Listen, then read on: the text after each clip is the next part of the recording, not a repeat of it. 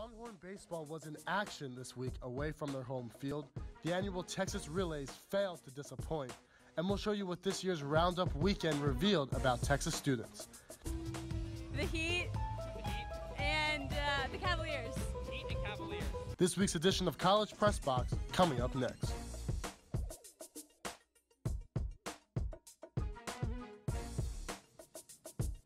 Good evening, Austin, and welcome into College Press Box. My name is Henry Corwin, joined alongside Sean Mapes. Thank you for tuning in on this Monday night.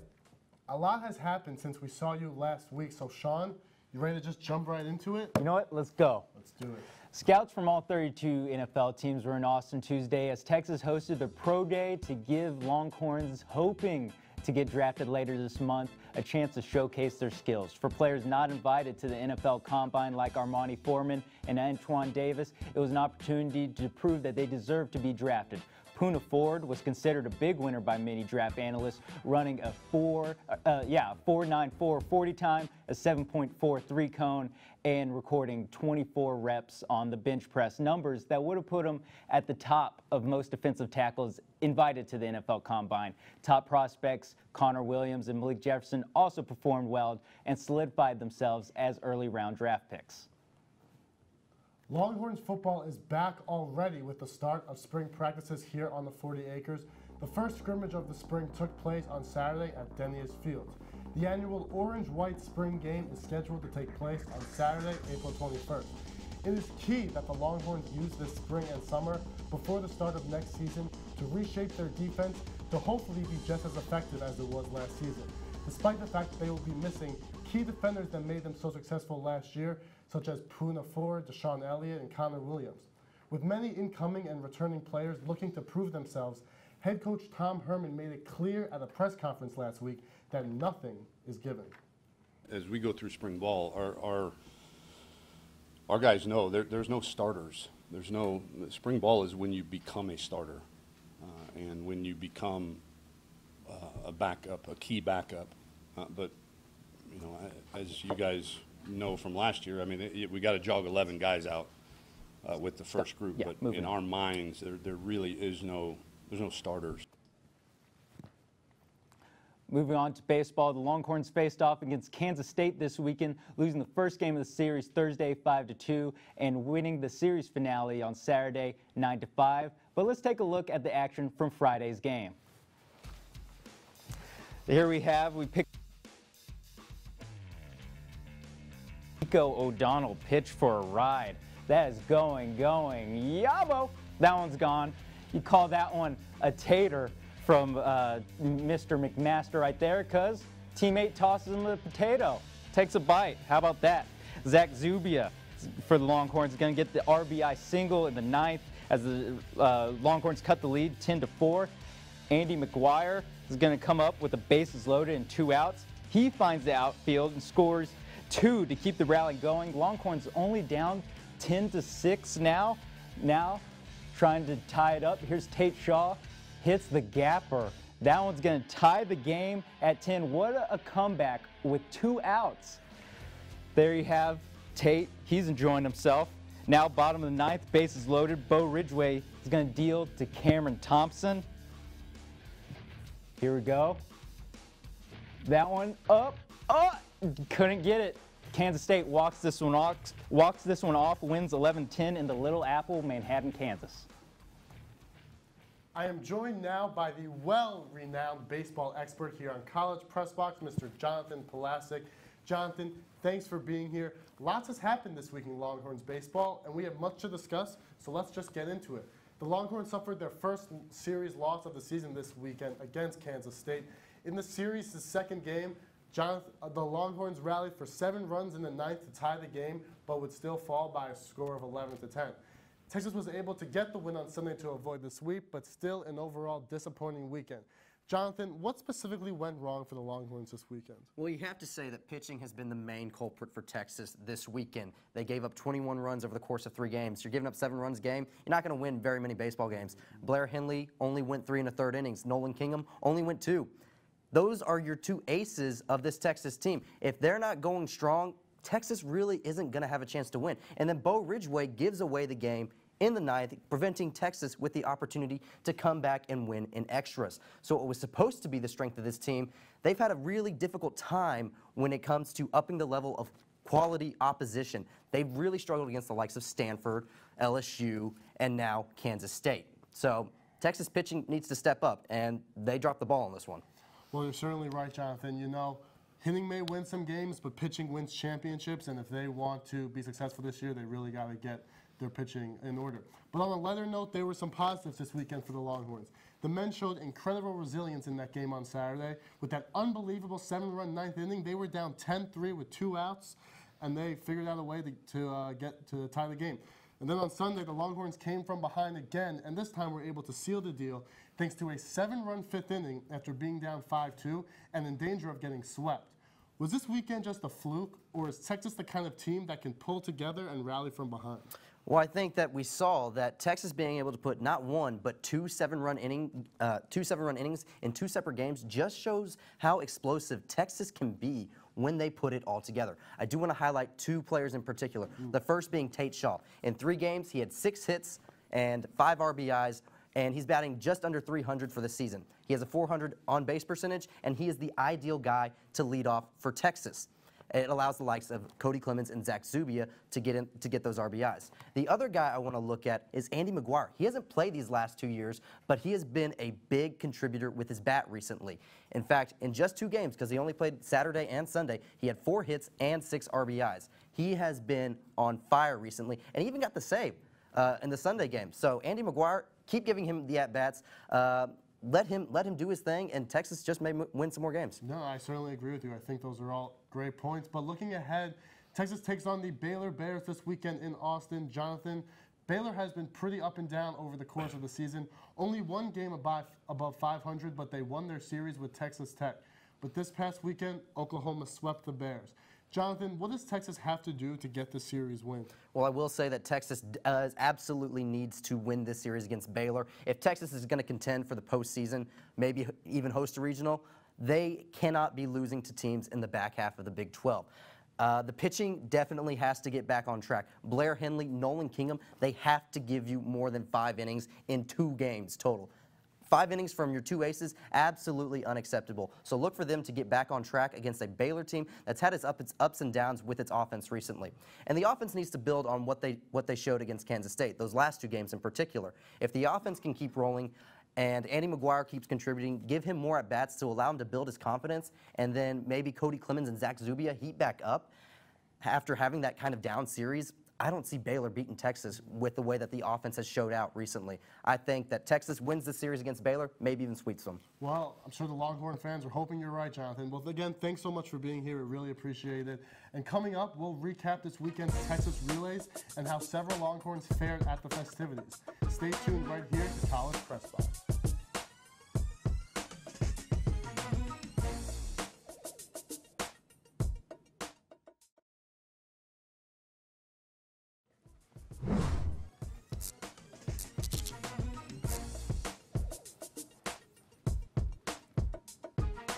Welcome back here to College Press Box. The Clyde Littlefield Texas Relays were underway, where more than 7,000 athletes converged to Mike A. Myers Stadium for 4 days of action at one of the most elite track meets in the nation. Daniel Shee was there to cover this weekend's action.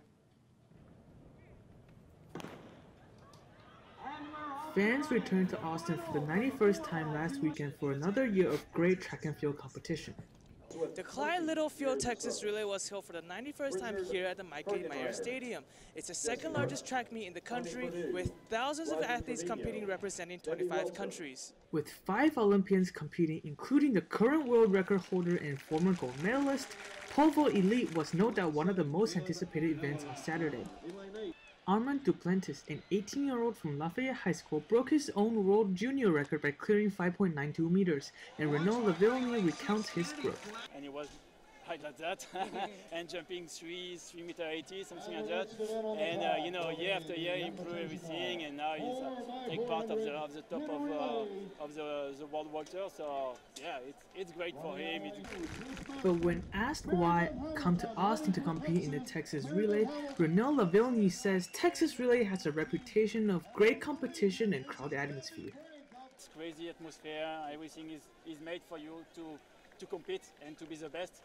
And you know, when year after year you saw competition, you saw great results, you saw you know, people who talk to you about that with every time positive positive feeling. I mean, at one point you say, I have to go there. I have to see by myself how it is like. The Texas Relay also provided great competition atmosphere for 100-meter hurdle winner Rochelle Burton. It was amazing. I mean, just having this atmosphere of the greatest collegiate athletes, high school athletes and pros, it's a good feeling. However, Texas Relay is also an opportunity for athletes to get in shape for future competitions. You know, it's March 30th or March 31st, whatever it is, so a lot of us are juniors, seniors, we're getting to the level where we really want to be our best in May and June. So, you know, this is a big meet for us to represent at home, but we're really kind of looking forward to later in the season. So this is kind of just our first opener, kind of stepping stone for later in the season. Other Longhorn winners include Trippett Perry in the shot put ring and Haley Krauser in javelin. From the Mike A. Myers Stadium, this is Daniel Shee, College Press Box. The Longhorn men couldn't handle the hungry team of Tulane this past Thursday. Fresh in Tulane's mind was their heartbreaking loss in last year's NCAA championships against the Longhorns. The Green Wave came into Texas firing on all cylinders, and before the Longhorns knew it, they had suffered a 4-0 loss. Tulane got singles wins from Louise Ehrenbusch, Ewan Moore, and Konstantin Schmitz. The Longhorns are now 12-4 on the year, which is still good for 15th in the nation. Texas's next match is Saturday, April 7th against TCU, which is the start of their Big 12 conference play. The women's tennis team. Like we did the things today to gain the women's, momentum.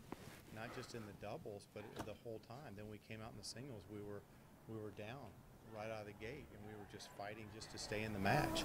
And we never did anything tonight to really take control of the match. So it was pretty poor tonight, to be honest with you.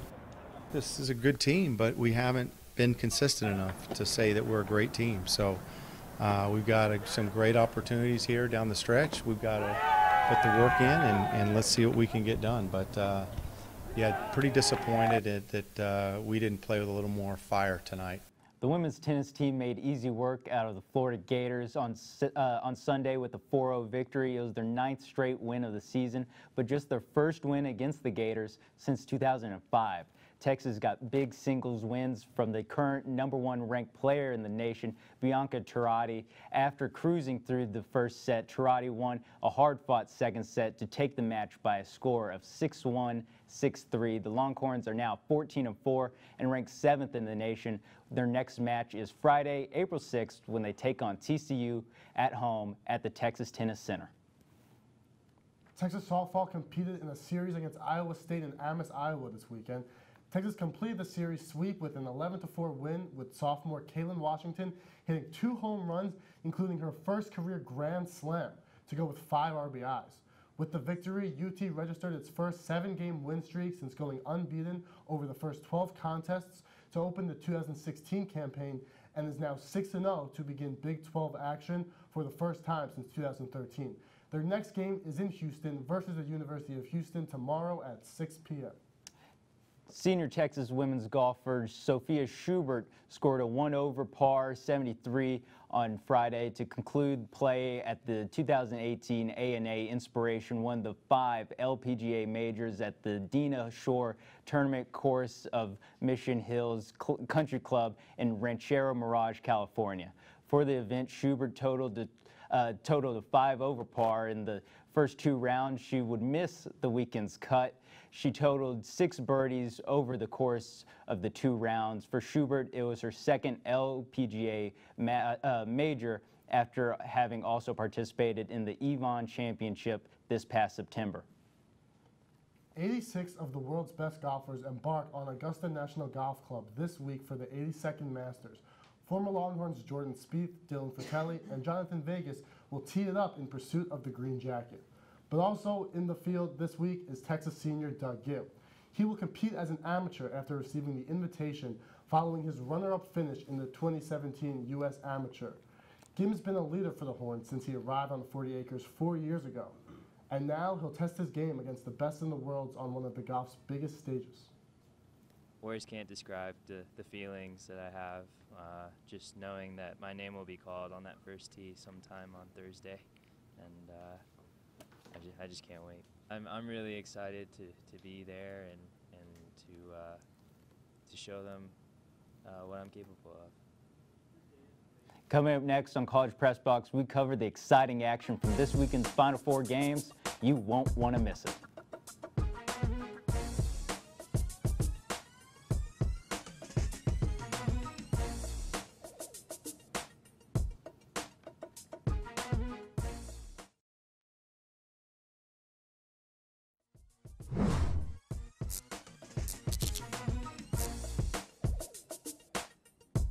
It is not March anymore, but the madness is still brewing in April. Welcome back to College Press Box. I'm Steve Helwick alongside Thomas Fitch. The women's Final Four was no disappointment. In fact, it was historic. The luck of the Irish prevailed as Notre Dame's Arike Ogunbowale nailed back-to-back game winners, one to take down mighty UConn, and then a buzzer beater from the corner for a three to beat Mississippi State for the championship. The men's Final Four also tipped off in San Antonio this weekend on Saturday. Here's Thomas with a Michigan Loyola call. Loyola Chicago facing off against Michigan, trying to continue their Cinderella run. Marquise Towns getting the Ramblers going early. He would finish with 8 points and 7 rebounds. Mo Wagner's going to go to work here in the paint, gets the board, gets the putback. We will have more on Wagner coming up later. Cameron Krutwig trying to go up against Wagner. Tough shot, gets to go.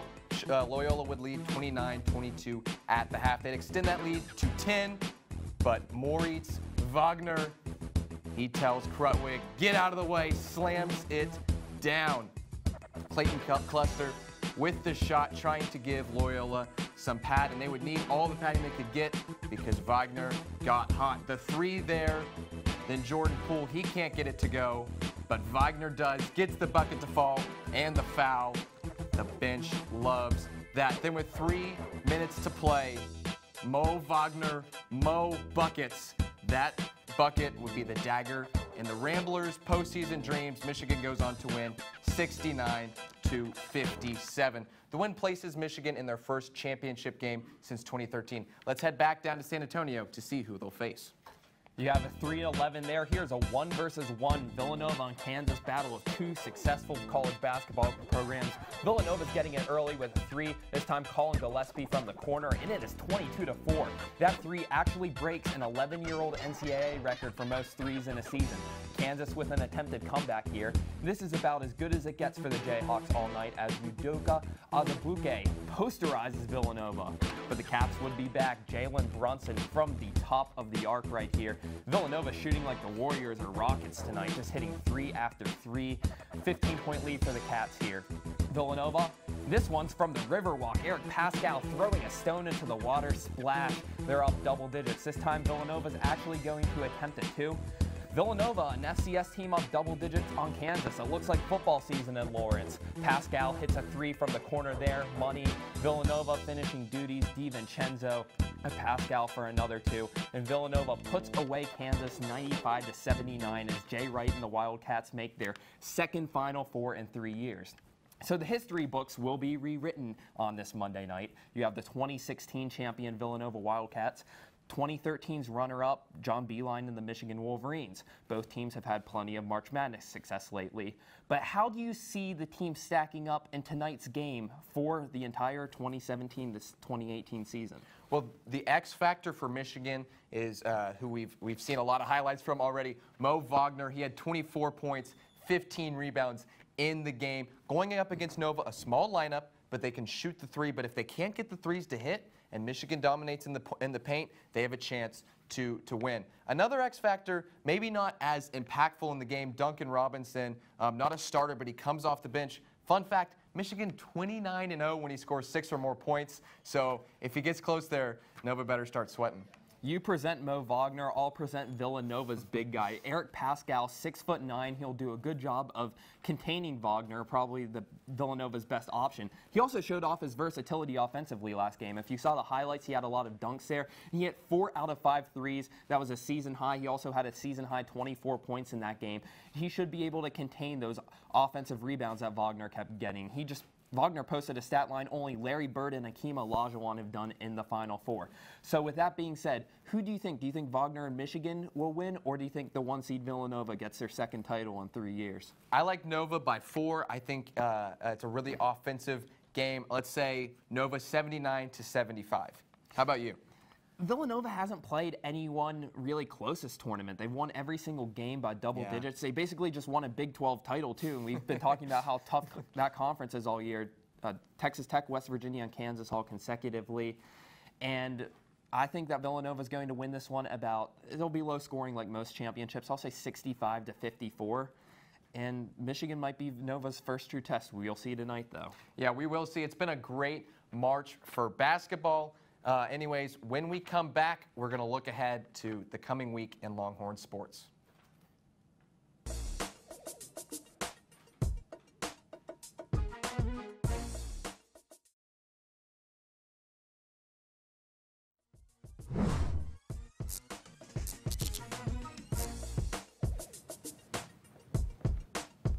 Welcome back to College Press Box. Thanks for joining us on your Monday night. Let's take a look at what action is coming up in the week.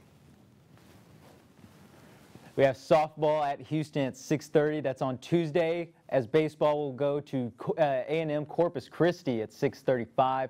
Wednesday, you got softball versus UTSA. That's going to be on Longhorn Network. Volleyball versus A&M. Also on Longhorn Network, a little double feature action. And then Friday, going through the weekend, you have baseball against Baylor and softball against Samford.